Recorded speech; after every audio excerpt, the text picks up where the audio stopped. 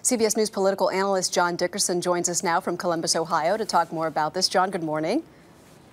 Good morning, Maggie. O'Donnell's critics, some of whom are members of her own party, are really taking her to task over these old clips. How damaging do you think they'll be to her campaign?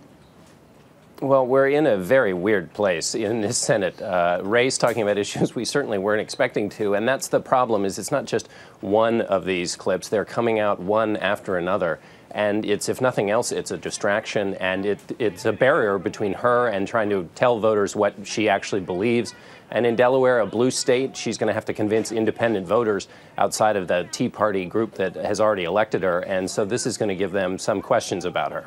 Does she have to answer those questions, or can she, as she did this weekend, just make light of it? Karl Rove, for one, says that this raises serious questions about her character, and she has to address these seriously. Well, she seemed to kind of brush this one off pretty well. That's the way these candidates have to do things. The problem is just the tonnage of these clips. And Bill Maher obviously sees an opportunity to promote himself here. And so his self-interest is aligned with essentially taking her down. And so she has to find a way to deal with this, what's going to be, or seems to be, a kind of a daily set of explosions of old videotape. Well, she could do what Sarah Palin has done, and which has worked so beautifully for Sarah Palin, and that is to play media victim.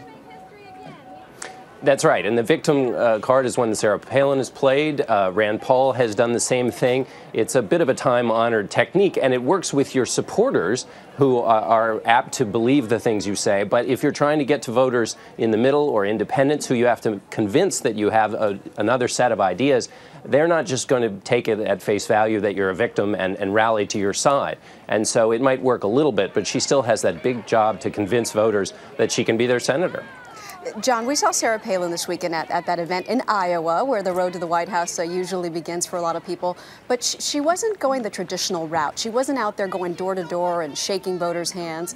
Do you think she has time to work that if she wants to be a serious contender in the Iowa caucuses? She has time. Sarah Palin, at the moment in conservative politics, makes her own weather, and so she can do as she pleases for the moment in Iowa, and if she needs to, kind of get an organization together quickly. But of course, you can wait too late, and candidates who've tried to sort of have these newfangled organizations in Iowa, Fred Thompson tried to do this, and it was a dismal failure. You have to actually do it. She can delay doing it, but she will, in the end, have to do that retail, painstaking politics that works in Iowa. And she's a lot more popular than Fred Thompson was at the time, so we will see. John Dickerson, thanks so much.